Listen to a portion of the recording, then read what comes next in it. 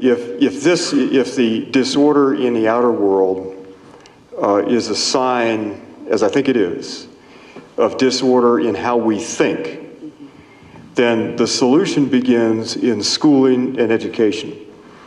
But it's not so much a crisis in education as it is a crisis of education. And if, all of us have done time, some of you have done hard time maybe, all of us have done time in schools, and they by and large failed at this level. But imagine schools created so that they become microcosms of the way the world works.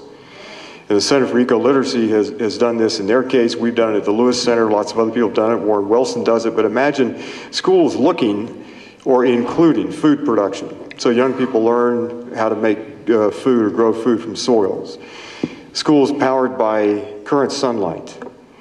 Schools that monitor all their own internal use. Schools that purify their wastewater and then draw a circle around all that and say, that's curriculum.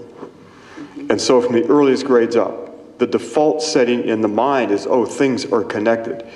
And we're such visual creatures. We believe what we see more than virtually anything else. We privilege sight. And imagine from the age of 5 on, kids seeing whole systems so that everything else becomes an aberration.